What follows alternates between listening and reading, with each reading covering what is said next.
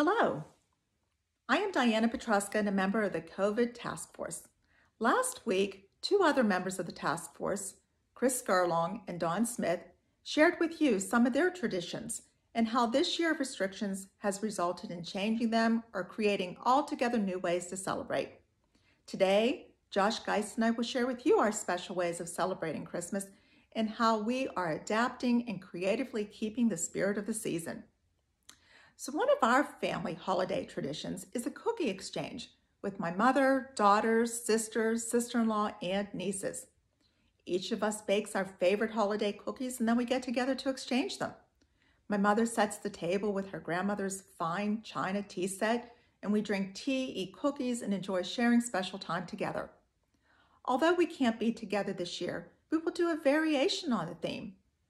I will still bake my favorite cookies, including a couple of new ones from recipes that have been submitted for the church's holiday cookbook. I will then deliver them to each family's doorstep, along with some face masks and Christmas fabric that I've been making. And while this will be a different cookie exchange for us this year, at least we're able to continue this tradition virtually. A new tradition for us this year, however, is showing our appreciation for the delivery people who keep us supplied throughout the year, particularly during this time of pandemic. We have placed a basket full of goodies at our front door with a note of thanks, also inviting them to help themselves to some of the goodies. It's a very small gesture and possibly one that you are already doing yourself, but it's a way for us to say thank you, and especially in the spirit of the season. So in these unusual times, I hope that you will find ways to stay connected with your families through new traditions and old. Wishing you a safe, healthy, and happy Christmas season. Hello, everyone, and Merry Christmas.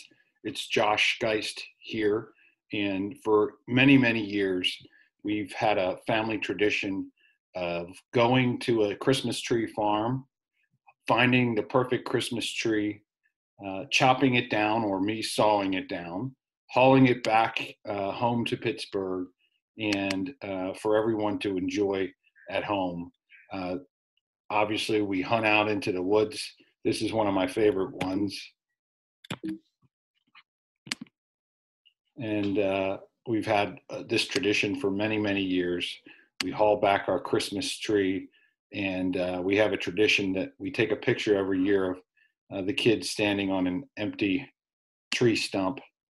Sometimes we'll go to a Christmas tree farm that has a tractor that will drag us out into the farm. 2020 certainly has been different, but we still continued with this tradition, except this year we wore masks, of course. And after our Christmas tree hunting, we have a tradition to go to one of our favorite restaurants, the Log Cabin Inn up in Zelienople, for dinner. Unfortunately, this year, of course, we weren't able to do that. So we did takeout instead. And we had a great tradition that we kept this year with the masks. So what? We had a great time. And I hope all of you stay healthy, well, and continue on with whatever traditions you may have with your family, no matter what the accommodations you may have to make. Merry Christmas, God bless, and I hope to see you soon in 2021.